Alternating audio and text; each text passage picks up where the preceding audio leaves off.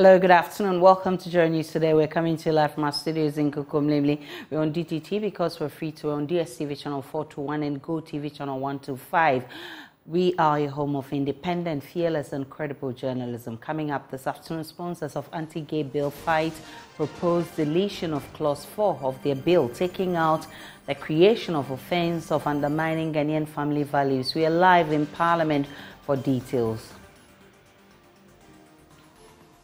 Also, ahead of the upcoming district-level elections, we get up close with some women aspirants who want to end open defecation in Ahimbronum North electoral area in the Ashanti region.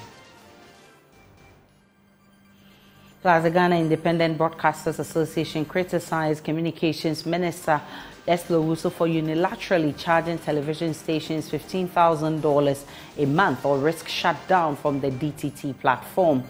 My name is Aisha Ibrahim. Would also bring you today's episode of Stories of Hope, of an inspiring story of 61-year-old man who is braving the odds and resisting the easier option of depending on his family for livelihood despite his visual impairment.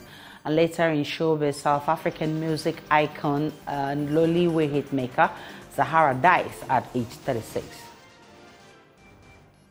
We're also live on Facebook, YouTube, Instagram, and X Spaces at JoyNews on TV. My personal handle is at Nana Aisha. Please stay for details.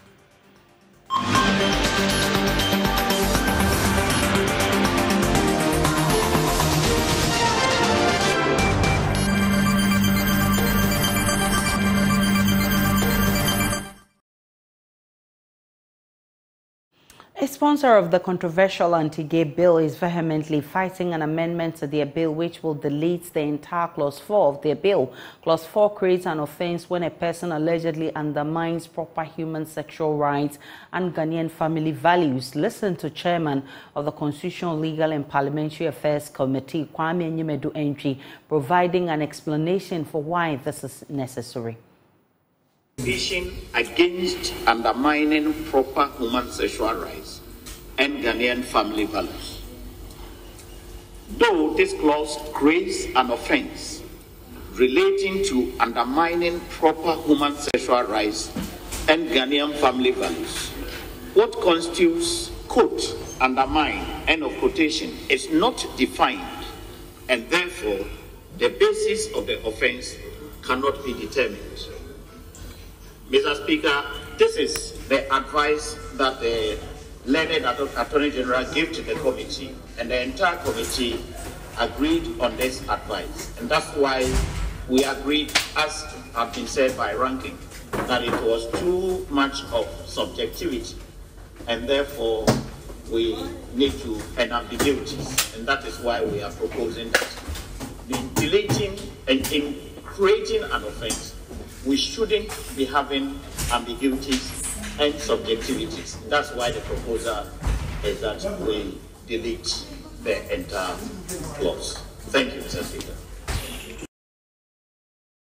I've been joined by Parliamentary Affairs correspondent Kwekwa Sante, who will be telling us more about this. Kwekwa, give us the full rendition of this clause. Aisha, so Clause 4 of this bill, sponsored by Sam George and 7 other MPs, reads: a person shall not A, undermine the proper human sexual rights and Ghanaian family values specified in Section 2 of this Act, or B, directly or indirectly instigate, command, counsel, procure, solicit, or in any other manner purposely aid, facilitate, encourage, or promote, whether by a personal act of presence or otherwise, an act that undermines the proper human sexual rights and Ghanaian family values. A person who contravenes paragraph A or B of subsection 1 commits an offense and is liable on summary conviction to a fine of not less than 1,000 penalty units and not more than 2,000 penalty units, or a term of imprisonment not less than 2 months and not more than 4 months. This is the rendition of the bill. But as we've been hearing from a sponsor of the bill, Roxy Nelson, the MP for North Saudi, he believes that this is a really important part of the bill. And if you delete this, you'll be undermining the significance and the spirit behind the proposals that they sponsors have made in this. And so they want that this clause 4 is maintained as part of the bill. Listen to Roxanne Nelson make that point on the floor. Mr. Speaker, the essence of 4 is so cardinal to this legislation, so cardinal, so fundamental to it. I've been struggling to appreciate the point made by the ranking member that this offense, Article 39, is not been able to point it out. There's the subjectivity element that he points to. That too, I am struggling to appreciate, because you see, when we enacted the provision this way, subject to the enhancement contained in the amendments listed thereafter, there will be investigations. If somebody makes a complaint that clause 4, which subsequently will become section 4 of the law, has been breached, that is not the end of it. Investigations will be conducted. It is the investigation that will establish a prima facie that indeed clause 4, subsequently section 4 of the law has been breached or not. So there are similar provisions in other laws.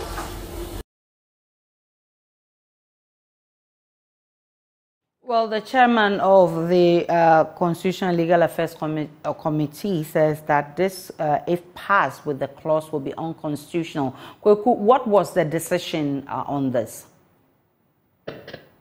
Well, she came back, argued strenuously that if you add clause 4 of this bill and you pass it, the president may likely not sign it into law because it will be unconstitutional, and he may even face a big challenge at the Supreme Court, which will lead to the striking out, the complete striking out of the entire bill. And he does not want to see the hard work of Parliament go in vain, and that is what they want to do.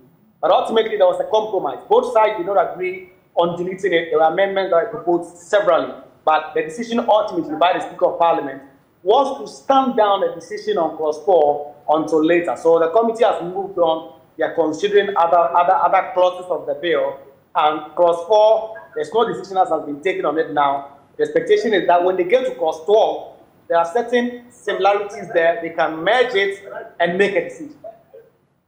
Kwekwa Sante, with those updates from Parliament, you are so certain that will bring you more on this from Parliament in our subsequent bulletins. Now, constituents of Ahimbronum North electoral area in the Ashanti region are lamenting the persistent practice of open defecation, exposing them to high health risk. Community members say assemblymen voted to the assembly over the years have failed to help improve the situation.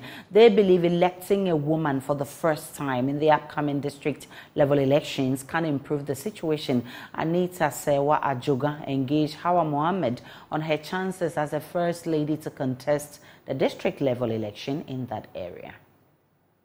Residents at Old Tafo Municipal Assembly bemoan the increasing practice of open defecation in the municipality due to lack of proper toilet facilities.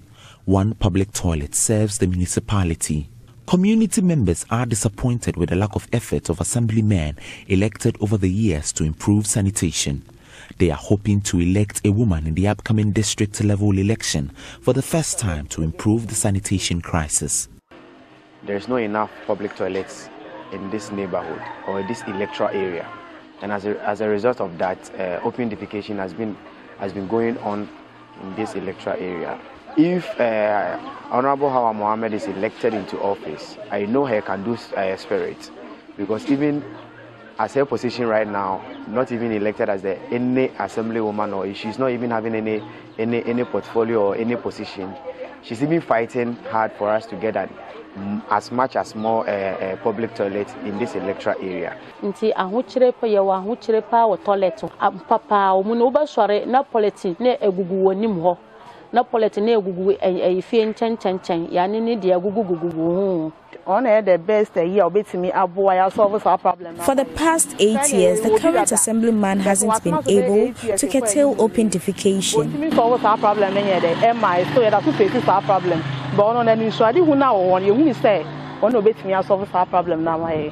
The sanitation situation in Ghana is very poor, with only 25% having access to basic services, about 57% use shared or public facilities, and 18% still engage in open defecation.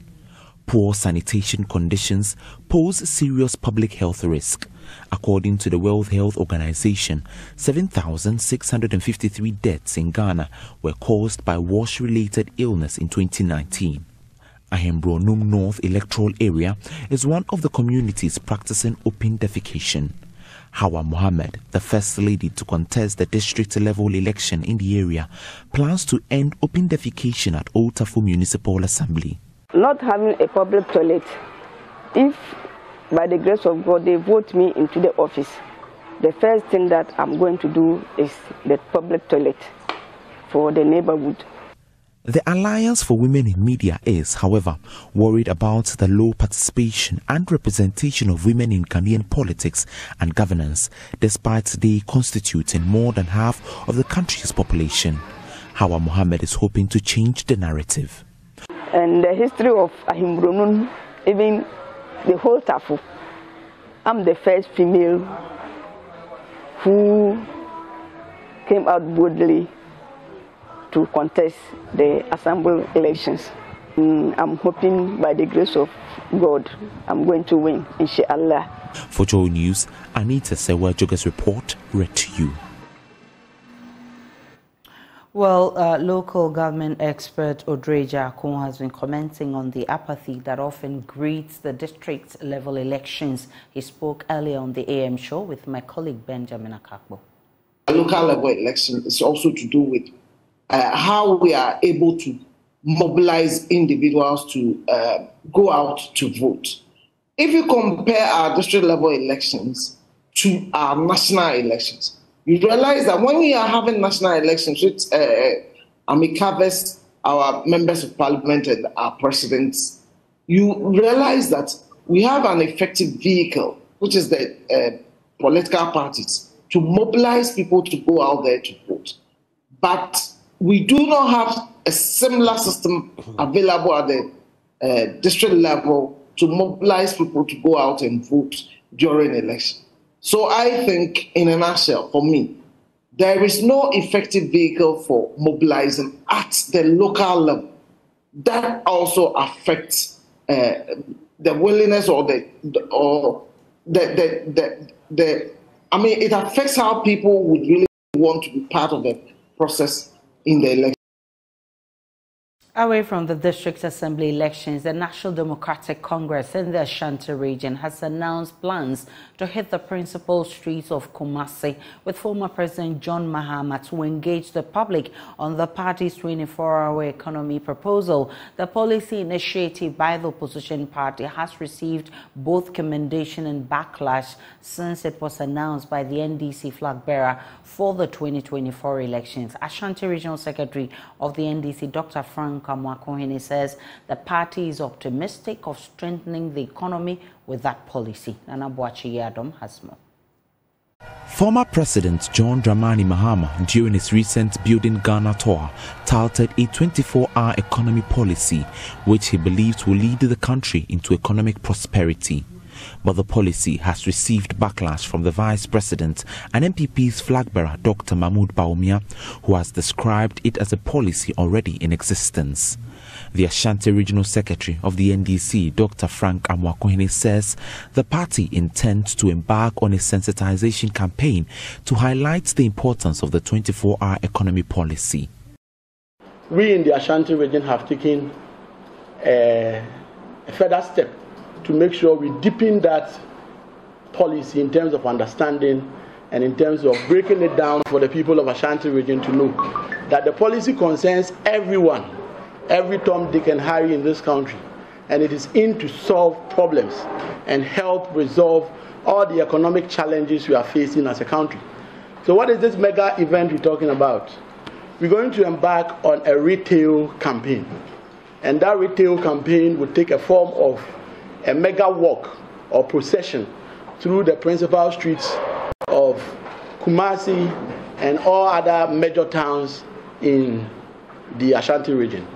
We are starting on 21st of December 2024 2023. According to Dr. Amwakohene, the policy championed by the NDC will lead Ghana into economic prosperity. This won't be one of the usual works. As we go about our activities during the work, we'll be engaging with the business community, the market women, the young people on the street, especially the terming unemployed Ghanaians who are on the street and who do not have a hope in this government. We will be engaging them and be explaining how the 24-hour economy is going to provide jobs for them and how the 24-hour economy is going to boost business activities in the Ashanti region and Ghana at large. It is known that Kumasi and Ashanti region is a business hub of Ghana. That is undoubted. But we want to quadruple that effort and help businesses grow and help businesses survive. The NDC is set to embark on what leaders term the mega procession through the principal streets of Kumasi on December 21, 2023. For Joy News, Nana Boachi Dankwa-Yadom, Kumasi. Back here in Accra, Foreign Affairs Minister Shirley Ayoko Botchwey has disclosed the Economic Community of West African States, ECOWAS, is still continuing with its diplomatic engagement with the military junta in the Niger enclave, urging them to restore democratic governance as evidenced in the 2 extra summits taken by the bloc. In a speech read on her behalf at a one-day sensitization workshop, she noted the effect of 5 coup d'etats that occurred within a space of 2 years in 4 countries is being felt by the entire region and beyond. Joy News' Upper West Regional correspondent Rafiq Salam reports. The regional sensitization workshop on ECOWAS protocols for state and non-state actors held in the Upper West region sought to enlighten the participants with comprehensive understanding of the ECOWAS protocols and conventions. Its primary goal is to empower the key stakeholders with the knowledge and understanding necessarily to participate and maximize the benefits accruable from ECOWAS regional integration process. Coordinating Director for International Relations at the Ministry of Foreign Affairs, Ambassador Perpetual Dufu, reading a speech on behalf of the Minister of Foreign Affairs, Shirley Ayoko Botchwey, noted that the region is at a crossroad of economic development, insecurity, and political instability. That notwithstanding, she averred that steps are being taken to resolve all issues of instability and destabilization in the member states. Sadly, the effects of 5 coups d'etat experienced by 4 ECOWAS member states between 2021 and 2023 are heavily felt by the entire region and beyond. In recent days, there have been further attempts to destabilize a 5th member state, that is Guinea-Bissau. As far as mediation and conflict resolution is concerned, ECOWAS has a long history of successfully resolving cases of political crisis, such as the resolution of the civil wars in Liberia, Sierra Leone, and Cote d'Ivoire. The Ghana Independent Broadcasters Association has criticized the Communications Minister Eslo Usu for unilaterally imposing a $15,000 a month charge on television stations or risk being shut down from the digital terrestrial television platform. The Communications Minister, while responding to questions in Parliament yesterday, noted the government will no longer bear the cost of DTT platform, warning that media houses will be cut off starting January next year if they refuse to pay. None of the broadcasters on the DTT platform pay for using it as I speak. And this situation cannot continue in our current economic state. GIBA is not a broadcaster hosted on this platform. So I don't know in which capacity they would be acting. They have constituent members who are broadcasters on the DTT platform, but none of them have paid a peswa to date for being hosted on the platform. So it is not correct to state that any entity being hosted on the platform has paid for being hosted on it. They have not. There is actually matters pending in court because they have been notified that government has indicated that it cannot continue to pay for the operations and maintenance of this DTT platform. And so the users of the platform must pay for the services that they use. That notification has been sent to the broadcasters being hosted on the platform. Some of them are negotiating with the management of the DTT platform as to payment terms for it. Others are adamant that government should continue to pay. But my answer is clear.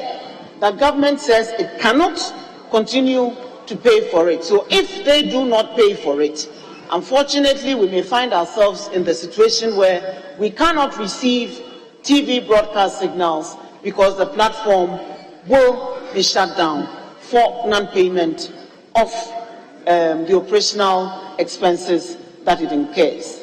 It is incurring. So I think it's incumbent on all of us to work together to ensure that this critical national information infrastructure stays operational. Reacting to the minister's threat, Giba President Cecil Sonkwa-Mills says consultations were not concluded before she went ahead to fix the charges. He spoke on JoyNews desk earlier with me. We had a list of concerns, and one was included the pricing regime. Others were the absence of a policy for the DTT migration, which would have also catered for the challenge we have today. The other was the absence of a board and a management team, which was actually part of what the draft policy had intended, and also some stations that had been tendered. After that meeting, there was supposed to be a follow-up meeting with as per the Parliamentary Select Committee. That was the decision of the day.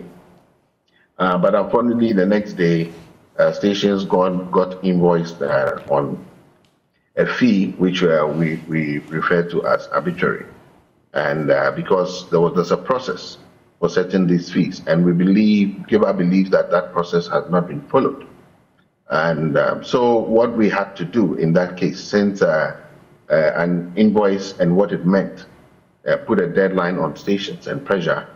Unfortunately, Giba was not invited to that meeting, but our members were there. And our members asked the ministry to explain how they came about the figure of it was 15 and was discounted apparently to 10, which came up on the invoices. And they asked for a breakdown, which the ministry had said they would share, but they never did. And that's where we are. So we do not even know how they came about the fees. It's important to note that broadcasters may have there are other modes of delivery of broadcasting in the country, and we have an idea of some rates, though they are commercial rates. So a discussion would have solved the problem of numbers. Contractors on the construction of the maternity and children's block of the Komfo-Anokye Teaching Hospital are expected to return to site by February next year. The assurance is coming from the Ashanti Regional Minister Simon Osei-Mensah during a town hall meeting in Kumasi. According to him, the construction company contractor stopped working due to the government's debt restructuring program. Nanaya Ojima has more in the following report. The first phase of the construction of the maternity and children's block at Komfo-Anokye Teaching Hospital was scheduled for completion in May 2024. Work on the 507-bed capacity project costing 155 million euros started in February 2021 following the demolition of a 45-year-old building over structural integrity issues. Arrangement by the Paris Club for renegotiation of loan facilities stalled disbursement of funds for construction of the project. Ashanti Regional Minister Simon Osei-Mensah says work on the project will soon resume. Actually, the money is not paid in full, it's paid in tranches. But because the government is now negotiating debt restriction with the Paris Club, for which UK is a member of the Paris Club, that is why the disbursement from UK didn't come through.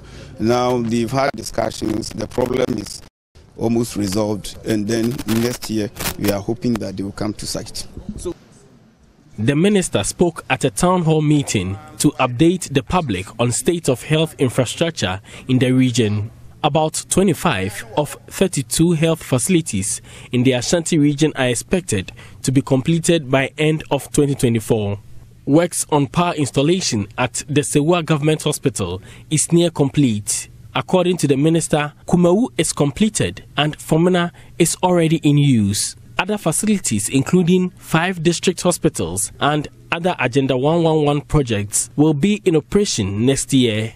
I tried to answer some of the issues that have been raised. All along, people were saying that the government has abandoned hospital projects in the region. But as I showed you, none of them has been abandoned. And most of them have been commissioned and are in use. And the few ones that have not been commissioned are also over 95% complete. So we are likely to complete all these ones. And even take the VAMED projects. You see, all of them, none of them is below 90%. So hopefully by the end of the first quarter, all these projects will be commissioned. You saw some of the Agenda 111 projects too. All of them, some of them have not even started. 3 of them, Sokori Mampong, KME, and Obwasi East, they have not started. They had challenges with access to land. The rest, some of them are around 85%, 80, we have 70. But I'm sure, minimum, even though the health sector people are saying we will commission more than 6, but I want to stick to 6. Those that are 60% plus or 70% plus, these are the ones I'm very sure I can see that they will be completed. But if we are able to complete more than the 6, it's okay. Meanwhile, the Regional Health Directorate is turning these facilities into specialist hospitals to reduce pressure on the Komfanoche Teaching Hospital. Dr. Emmanuel Tenkran says some of these facilities are already in the process. And all the hospitals that we've finished, we've tried to put specialists in these hospitals. So now when you go to Fomena, for instance, we have a surgeon, we have a physician specialist, we have obstetrician and gynecologist, and then dentist. So anytime we open some of these hospitals, immediately we will convert them into specialist hospitals so as to reduce the referrals that's going to Komfanoche and then the other challenges that we have. Upon completion, the status of health infrastructure in the region will be enhanced. For JoyNews, Nanaya Ojima, Kumasi. And in today's Stories of Hope, we'll tell you the remarkable resilience of Clement, a 61-year-old man who has not allowed his visual impairment to hinder his ability to provide for himself. Peter Senu has more. We take you to Lekpe Kukrantumi in the Gwan district of the Oti region, where Clement, against all odds, from age 15, is hoping things would turn out better for him someday.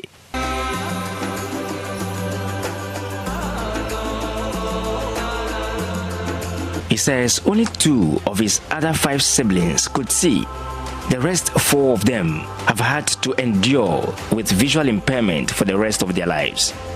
Now, at age 61, Clement lives a solitary life in this house. A death trap, I should say, because the mud ceiling keeps dropping off on him due to perforated roofing sheets that leak badly anytime it rains. His companion, this radio set, keeps him abreast of current affairs. 46054348. Despite his visual impairment, he has over 3 acres of cocoa farm and at least 4 ropes of maize farm to his credit. He leads me to his farm.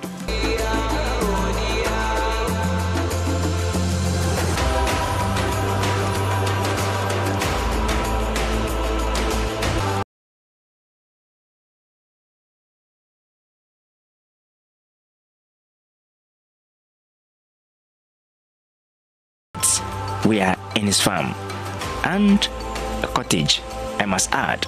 Before he gets to his farm, there is this dangerous crossing.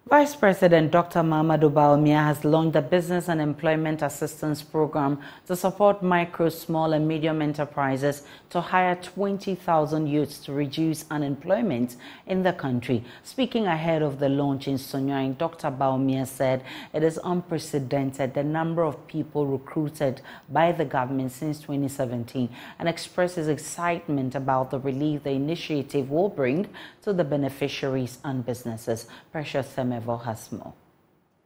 At the launch of the Business and Employment Assistance Program, a module under the Youth Employment Agency in Sunyai in the Bono region, Vice President Dr. Mahamudu Bawumia said the initiative is a response to the challenges faced by small-scale businesses to engage in labor retention, thereby causing a surge in youth unemployment. He said the program aims to support 10,000 businesses to engage 20,000 beneficiaries after meeting the set criteria, a move he relishes the relief it brings to the youth. This initiative seeks to assist employers re-employ laid-off workers and retain existing employees by providing a maximum of 500 Ghana cedis per employee as salary support.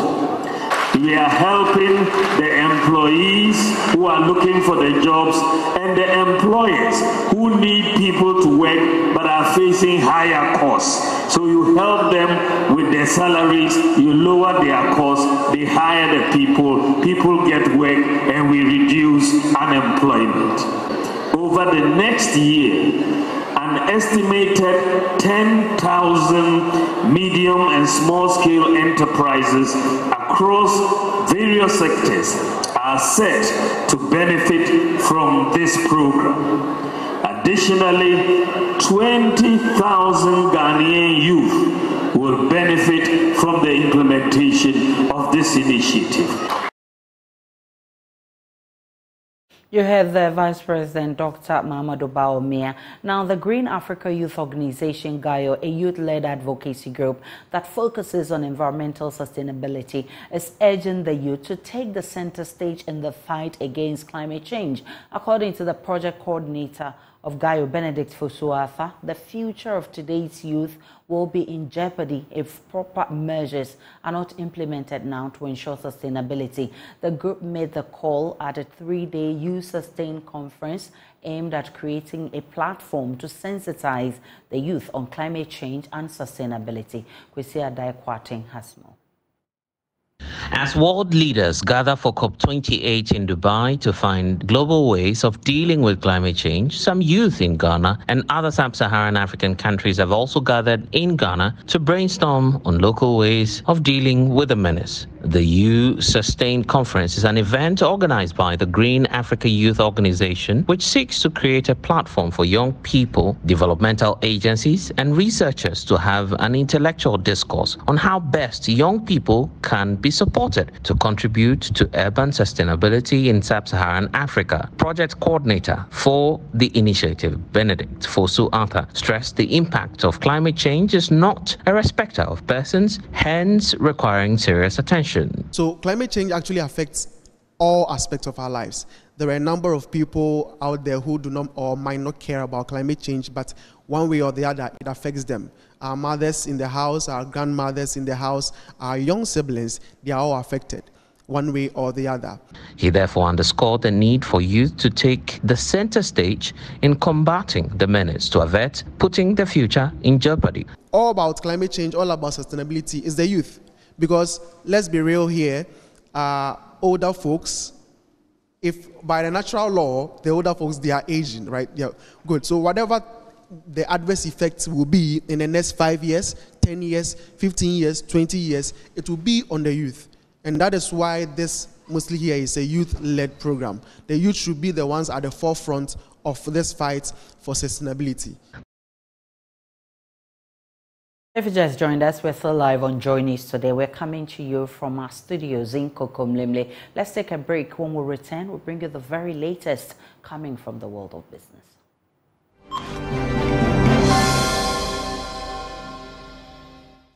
Hi there, welcome to Business. My name is Daryl Kwao. The I2 Development Group has cut salt for the construction of a state-of-the-art facilities at the airport city here in Accra. The project, which is estimated to cost $100 million, aims to enhance Kotoka International Airport skyline and play a key role in increasing Ghana's tourism sector earnings whilst addressing housing challenges. Speaking at the salt-cutting event, the chairman of I2 Development, Nabil Al-Ahmad, said the project will play a crucial role in attracting visitors and fostering economic development.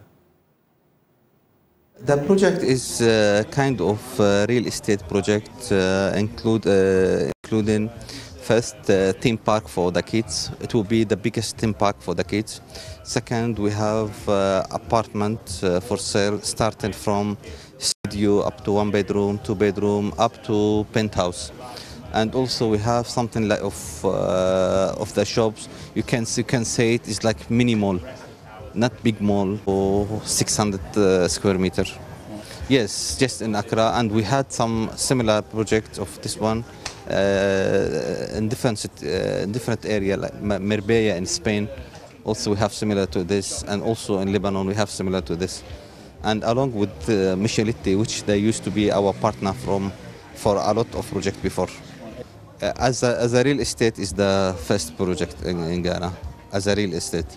But other different investment, we have investment with we had before some kind of water factory, and we were a distributor of mobile phone and electronics, and we work in the real estate. In the name of the Father, of the Son, and of the Holy Spirit. Amen. Now, patrons of the Capital Market Quiz have described the competition as educative and called for its expansion to cover all second cycle institutions in the country. The quiz, which assesses the knowledge of students on the capital market and its related branches, seeks to improve financial literacy among the youth. Prempeh College beat Presbyterian Boys Senior High School by 0.5 points to win the 2023 edition. Here's more in this report. The finals of the 2023 Capital Market Quiz competition saw Prempeh College, Presbyterian Boys Senior High School, Ya Asantewaa Girls Senior High School, and Accra Academy battle it out for the coveted trophy. After a close contest, Prempeh College beat Preseg by 0.5 marks to carry the day. The lads from Kumasi couldn't hide their excitement as they explained that the competition will deepen financial literacy. We attribute all of this to God, because it's not normal for a school to do 2 contests and beat the next school by 0.5. We really believe in the 0.5, and we are thanking God for His help. And we also like to thank all those who contributed to this being a success. We are really grateful and we are very happy. To make money, so it begins at the primary stage. So learning about the capital market and about investment, that's the sure way to create wealth. So investment is a key thing. It should be included in what kids should learn. The executive director of Young Investors Network, organizers of the quiz, Kofi Buziache, noted that the next edition of the quiz will be expanded to include other second cycle institutions. Next year, we should expect a bigger contest. We're going to rope in the schools in the central region. I know there are a lot of big schools also in the central region. We're going to rope all of them in. We should expect something bigger. We expect that the students too would appreciate what we are doing and understand that it is not just the competition, but it is for us to give them the knowledge in the investment sector and investment industry. Jerry Boachi-Dankwa, head of marketing and PR at Ghana Stock Exchange, explained the impact of the competition. I think for Ghana Stock Exchange, Central Securities Depository and Young Investor Network and other partners, it's been very exciting, and I think it's met our expectations. When we ran this program last year, we actually touched about 5,000 students. This year, as we speak, we've touched over 14,000 students with our financial literacy programs. And we believe that this is the only way that as an exchange we can also contribute to this cause, to ensuring that Ghanaians become financially literate. quiz mistress and CEO of Named Capital, Abina Brigidi, shares her experience. The experience was amazing. It was such joy to see that these young guys and girls knew about the capital market in a way that I never envisaged that they did know. And it was good to see a girls' school represent, and we are hoping to see more of these girls' schools represent next year. The Capital Market Quiz is put together by the Young Investors Network with support from the Ghana Stock Exchange. And that's it for this segment. Sports is coming up next.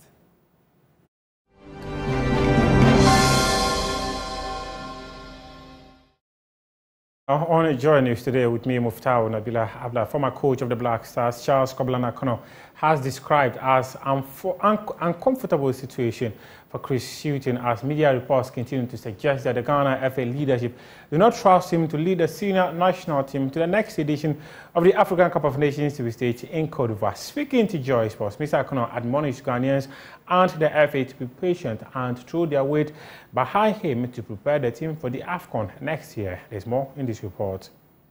Before Ghana's World Cup 2026 qualifying matches against Madagascar and Comoros, media reports suggested the GFA was considering parting company with the former Newcastle United manager. Akono, who was in a similar situation in September 2021 until he was sacked, believes such reports could put pressure on the coach and has asked for the atmosphere surrounding the team to be conducive. I know what he's going through. It's a difficult path. Sometimes you can get confused, especially when the whole nation at you, but I think we need to be calm. There's a need for calmness, whereby we prepare very well, we are focused and have a strategy as to how we can go into this tournament. And so it's a big deal for us as a football nation, but we need to calm down and allow him to prepare the team very well, adequately, so we can go to this tournament and do well. Despite pressure and uncertainty surrounding the future of Hughton, he is expected to lead the Black Stars to Cote d'Ivoire, seeking to end Ghana's over 40 years of unsuccessful attempts to lift the AFCON. CK reckons with the right preparations, the 4 times AFCON champions will make an impact in the competition. Every tournament has its own way of difficulties, but I think there is a chance for us, like any other team, to go in, prepare very well, and get a cup. so it's something we can achieve. It's something that we've yearned for it for a long time. There's a need for us, not just the coach, but the people around him also to help and support, because it's for us, not for an individual. So I think we should have a teamwork, a plan.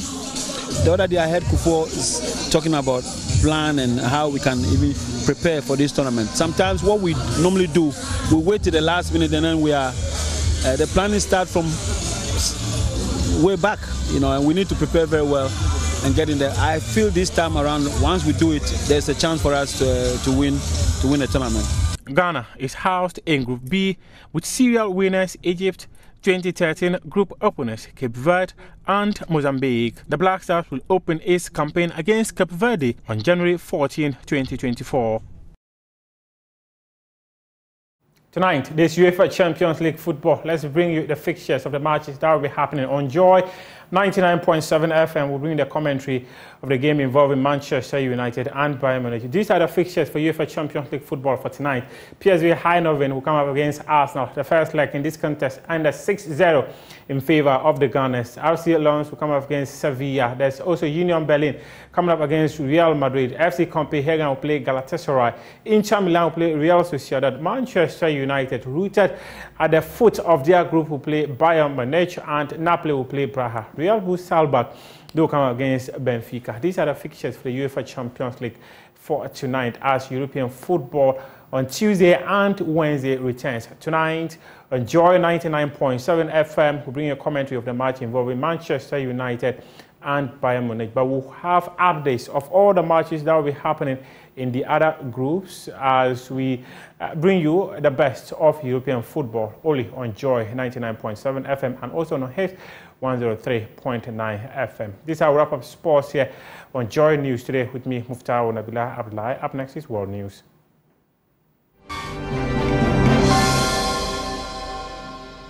Thanks so much for bringing us showbiz, and that's how we wrap up the bulletin. Log on to myjoyonline.com. There's more of the news and updates of all the developing stories. Do enjoy the rest. Yeah, let's sign off with our Appalachia segment. The Appalachia. Interesting. Do enjoy the rest of our programs.